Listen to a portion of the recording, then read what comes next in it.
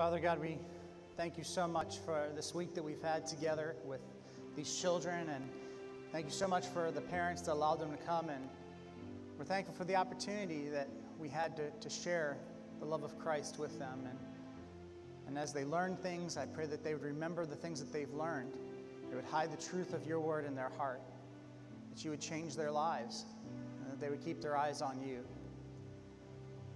Father, as we open up your word this morning, as we open and look at the scriptures, I pray that we would be able to see who we really are and who you really are and what you want from us. We're thankful that you have declared your will to us. And we're thankful for the opportunities that we have to come together as a body of believers in a community of faith. It's in Jesus' name we pray together. Amen. For those of you that are just joining us, we are in a message series with a theme verse, and we work to memorize these verses together. So I'm going to put it up on the screen and just read it with me. It's Hosea chapter 14 and verse 9. Hosea 14 and verse 9. Read it with me. Let whoever is wise understand these things, and whoever is insightful recognize them. For the ways of the Lord are right, and the righteous walk in them, but the rebellious stumble in them. So we are in a series on the minor prophets. And the minor prophets are what we would say, they wrote the least amount of material in the Old Testament. But they have major lessons to teach us. We looked at previously the message of Obadiah, and we learned that we needed to humble ourselves before God. And then we looked at the message of Jonah last week, and we talked about how the need to be full of grace and truth. And this morning, we're going to consider the message of Micah. And when I was listening to the children's song this morning as they were singing, I think this message goes right along with that. So I think it's quite amazing. Open your Bible, if you have it this morning, to Micah chapter 6. Micah chapter 6. And if you don't have a copy of the scriptures with you, the verses will be on the screens to my right and left so that you can follow along.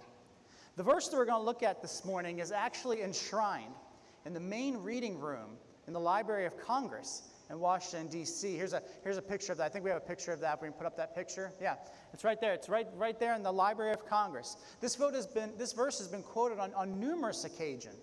It was the German theologian Gerhard von Rad, which, man, what an awesome name. Could you imagine that? Hi, what's your name? And he's like, Von Rad. And you're just like, oh, that's just awesome. Anyway, he said this. He said, this is the quintessence of the commands as the prophets understood them. The biblical scholar J.M.P. Smith, he called this verse the finest summary of the content of practical religion that can be found in the Old Testament. The American author Lawrence Boat, he observed this. He said, the rabbis who commented on this verse in the early centuries of the Christian era called it the one-line summary of the whole law. And so here it is, Micah chapter 6 and verse 8. Mankind, he has told each of you what is good and what it is the Lord requires of you, to act justly, to love faithfulness, and to walk humbly with your God. As I was studying the verse this week, I ran across a translation of the Bible that I rarely use. It's the NIRV, the New International Reader's Version. I rarely use this, but what I found is that this version is probably the most accurate translation of this verse in the modern vernacular. Look how it rendered it in this translation. Micah 6:8, it says, the Lord has shown you what is good. He has told you what he requires of you, to treat people fairly.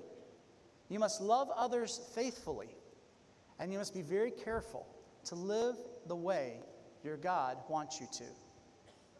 Pastors love these verses because they outline so easily. I mean, it's like 3 points in a poem. How can you mess this up, you know? The text is straightforward. God's not hiding what he wants. He's told us what he wants, and what he wants has never changed. He wants 3 basic things from his people. The first, treat people fairly. Treat people fairly. To treat people fairly, you must have a standard that never changes. To treat people fairly, you must be consistent in your dealings with others. In other words, it's wrong to treat one person by one set of standards and then treat another person by another set of standards. We call this hypocrisy. We call this having a double standard. And we feel this tension because we hate it when the rich and the powerful, they get away with things. When the rich and powerful are caught drinking and driving, they get let go. When someone of lesser means is caught drinking and driving, well, the next time you see them, they're driving around a moped. I mean, that's just the way it is. It just feels wrong, and we know this. It's a double standard. Everyone should be held to the same standard. If I make financial moves because I have insider knowledge of a company, I go to jail. If politicians do it, no big deal, right? And we know in our hearts this is wrong. And the examples could go on, but I'm sure you get the point. God expects us to treat people fairly. The question is this: by whose standard do we operate? Whose standard do we operate? The original Hebrew, it defined it clearly. It uses the word mishpat. Mishpat. It means in accordance with the law. That's what it means to treat people fairly. You treat people in accordance with the law. So who is the lawgiver? Well, God is the lawgiver. So we should treat people fairly in accordance with God's law. And God actually summarized his law in 2 statements. And if you get these 2 things right, you'll be doing pretty good. Luke chapter 10 and verse 27, he answered, "Love the Lord your God with all your heart, with all your soul, and with all your strength, and with all your mind, and your neighbor as yourself." Love God and love your neighbor. It's that simple. It's that straightforward. And yet we make it so hard. Treat people fairly. Treat them in accordance with God's law. The second thing, love others faithfully. Love others faithfully. The emphasis on this concept is not the love. It's on the faithfulness. Faithfulness. It's about loyalty. It's about unwavering commitment. And those of you who have been with us for some time, you've probably heard me use this word before, and you'll recognize this Hebrew word. It's the word hesed. It's the word loyal love. You might say it and express this concept this way. You might say, follow through on your commitments. Follow through on your commitments. You said you would do it, and so you're expected to be a person of your word. You should do what you said that you would do. Everyone around you should know that you keep your word. Your yes is yes, and your no is no. See, God expects us to operate in integrity and faithfulness. He expects us to operate, and as he operates in integrity and faithfulness, that's the expectation he has for us.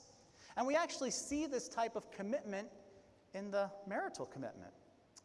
Karen and I, we celebrated our 21st anniversary on Thursday. 21 years ago, Karen and I stood before God and each other and everyone who gathered with us, and we committed to what many of you committed if you are a married couple, to have and to hold from this day forward, for better or for worse, for richer or for poorer, sickness and in health, and you made this commitment. Is it always easy to follow through on that commitment? No. I mean, have you met me? I'm sure I'm not easy.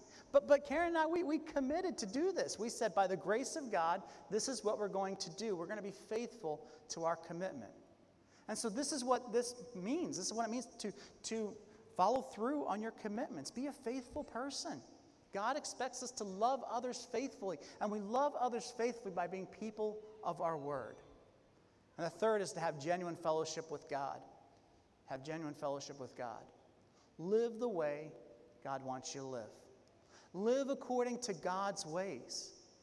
There is a significant temptation to go our own way and to do our own thing. Like Frank, we want to do it our way. Like toddlers, we say, I want my way. And that's how we operate. Everything in our culture, it seems to encourage us towards selfishness and self-centeredness. We see advertisements that tell us to have it our way or just do it. It's all about you. What makes you happy? And the marketers, that's what they want you to think. They want you to think about yourself and what makes you happy. But I want you to hear this, and I want you to hear this clearly. All of these factors in our world, in our culture, they cause us to think more of ourselves than what we should. But hear this morning. Life isn't about you. Life isn't about you. Life isn't about your feelings. Life isn't about your happiness or satisfaction. Life is about your relationship with the Almighty God. That's what it's all about. And the evil one will do everything he can to get you to forget this truth. You see, God doesn't want ritualistic relationships. That's not what he wants. He desires a personal relationship with you. And so the word in Hebrew, in this part of the verse, it only occurs here in the Old Testament. And it's the word sanua. And it means modest. It means lack of pretentiousness or pride. In most translations, the word is translated humility. But it's more than just humility. It's about carefulness. It's about thoughtfulness. It's about consideration. It's about taking an interest and valuing your relationship with God. Being pretentious is about trying to impress others with something of your importance or your talent. That's what it's about, being pretentious. You want someone to think that you're greater than what you really are at something. It isn't real. It isn't genuine. And the internet is full of these ideas. And I know all about this because I'm an angler. I like to fish. And no person who likes to fish wants other people who fish to think that they don't know what they're talking about or what they're doing. And our world is full of this. And social medias are full of these ideas. We want to impress others with our knowledge and with what we're doing. But let me let you in a little secret here. It doesn't work with God. It doesn't work with God.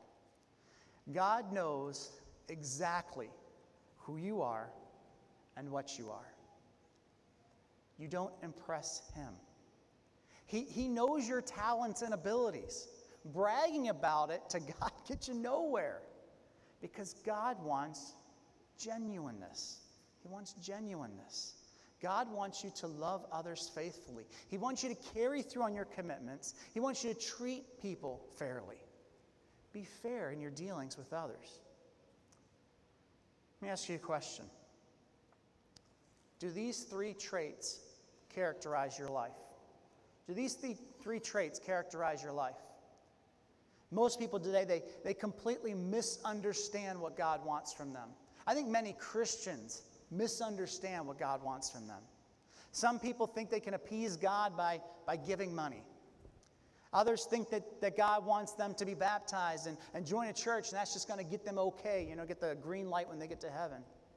Maybe they can win God's approval by praying before meals or following the golden rule. Maybe God will smile on them if they just dress a certain way and sing particular songs. Ancient people tried all kinds of ways, all kinds of things to try to appease and manipulate and impress God. But you need to hear this, because many people make this error. God cannot be manipulated. God is not impressed with mere performances. Going through rituals does not earn us favor with God. God does not want a ritualistic relationship. God wants a personal relationship with you. Listen to these words of Christ to the religious people of his day. He said this in Matthew 23:23. He said, "Woe to you, scribes and Pharisees." That's the religious people of his day. That's the people that they knew the scriptures. They were supposed to know. They would have read Micah 6:8. They should have known. And he says, woe to them. And then he calls them hypocrites, double standard, double-minded, two-faced. This is what he says. You pay a tenth of mint, dill, and cumin, and yet you have neglected the more important matters of the law: justice, mercy, and faithfulness. Those three things that we just talked about. These things should have been done without neglecting the others. If you read Matthew chapter 23, Jesus called the religious people of his day hypocrites many times in that passage. They did all of the rituals and jumped through all the hoops. They dotted every I, they crossed every T, but Jesus told them they missed the point. They missed the point of why they were supposed to be doing these things. They missed the reasons for doing what they were supposed to be doing. They were supposed to be giving of their money and resources to support the kingdom of God's work on earth. That's what they were supposed to be doing. They were supposed to be praying, and they were supposed to be following God's ways, but they missed the main point. They were missing the center of God's expectations, because God had told them what is good and what he required from them. He has told you what is good and what he requires from you. Treat people fairly. Love others faithfully. And have a genuine relationship with God. Some of you have forgotten what God wants. Maybe you haven't even given it much thought because there's so many distractions and complications in life. Some of the things that we are distracted by, some of the things that are even good things that get in the way of our relationship with God. Are you concerned with what pleases God? Are you more concerned about what makes you comfortable and makes you feel good? See, I don't know if you've realized this or not. Treating people fairly is hard. Treating people fairly is hard. We talked about last week being full of grace and truth. Treating people fairly requires us to be full of grace and truth.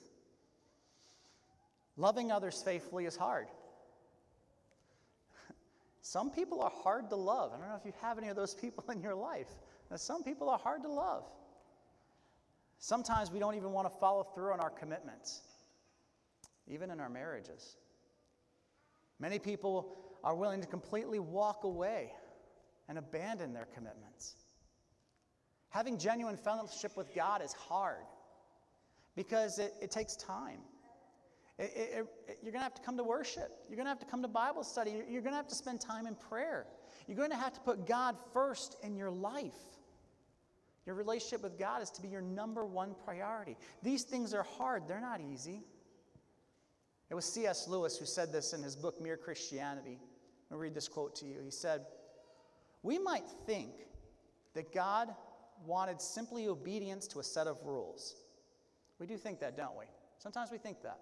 We think that God simply wanted obedience to a set of rules, whereas really what he wants is a particular sort of people, a people of a particular sort. Shall we be a people of a particular sort? The sort of people God wants? That's what I want, and I think that's what you want. I don't want to simply obey one set of rules rather than another. I want to find out what God wants and to be that particular sort of person and part of that particular sort of people. And so the Lord has shown you what is good. He has told you what he requires of you. You must treat people fairly. You must love others faithfully. And you must be very careful to live in the way your God wants you to. Let's be that particular sort of people and part of a community of those particular sort of people. Let's go to the Father in prayer. Father God, we realize that we don't always live up to your expectations. You've set the ideals for us. You've set the standard that we're to go at. You've told us clearly what it wants. Forgive us for our failings. And show us what needs to change about the way that we live. You empower us to live according to your ways. Thank you for gently guiding us. Thank you for your mercy and your grace with us. We thank you for your examples of faithfulness and justice and love. You are always good. In Jesus' name we pray. Please keep your heads bowed during this time of reflection. Brothers and sisters, God has been clear in his expectations for us. How are you doing? How are you doing? Could it be said of you that you treat others fairly? You love others faithfully? That you have genuine fellowship with God? This is a time of self-reflection. If you find yourself not where you should be, this is the opportunity to make some changes and fix it. I'd encourage you to commit to these three ideals. Are we always going to measure up? No, we're going to mess up, but these are the ideals. This is what we're supposed to be striving towards. And when we find ourselves falling short of these ideals, then we fix it. We move back to where God wants us to be. I don't know about you, but I'm thankful that we worship a God who's told us what he wants. It makes it a lot easier to worship him And he said, this is what I want. And remember this. This is about your relationship with God. It's not about religious rituals. I also want to talk to those of you, maybe you're here this morning, joined us online, and you're not where you need to be with God. And you know this because you've not taken the first step of obedience. You've not repented of your sin and accepted Jesus' sacrifice on the cross for your sins. Maybe for you, the church has been all about ritual, but you don't have that relationship. It's so necessary. Let me tell you about what Jesus has done for you. We talked to the children about this all week because he loves you so much. Jesus was born of a virgin and without sin. He didn't have a sin nature, and he never did anything to fall short of God's standard of righteousness. That's different than us because we're sinners. And our sin leads us to do ungodly things. It's why we never quite live up to the ideals. It's why we mess up. It's why we do things we're not supposed to do. It's because we have this nature that separates us from God. We have a sin problem. But Jesus went to the cross, and he shed his blood. And he did this to pay for your sins. And he died and he rose again. And he did all of this because he loves you, and he wants to save you from your sin. He wants to transform you.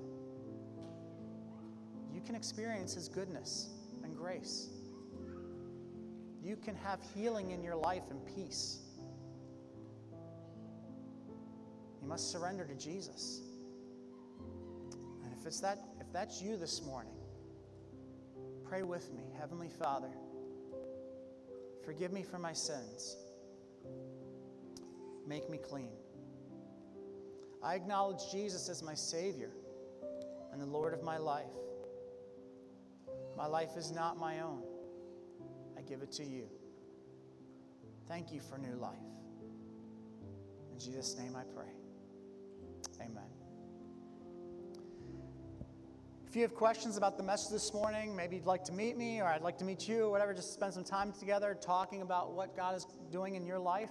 I want to give you that opportunity to do that. I'll be out in the lobby. I know that everybody will probably be going this direction because that's where the food is, but I'll be in this direction for a little bit, out in the lobby to my right, your left, and you can come by, you can talk, and we can talk a little bit. I'll be back with the bouncy houses and things as well. So if you want to talk about the message this morning, I'd be more than happy to sit down and talk with you for a little bit. And if that's not for you, you're like, hey, look, I'm not really that type of person, our email address and phone number is on the screen as well. So if you joined us online and you want to talk to us about this morning's message, or you have something going on in your life, you can use that email address and phone number to get in contact with us as well.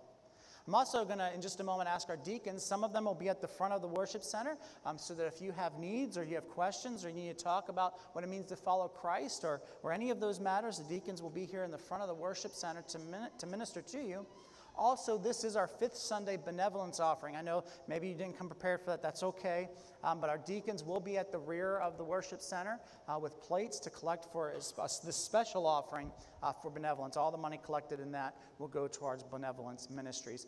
There are envelopes in the chair backs in front of you. I would encourage you to use one of those to write on that this is for benevolence, and then place that in the plate as you leave this morning. And may God bless the gift and the giver. May the peace of Christ be with you all, and let's stand to sing. Before we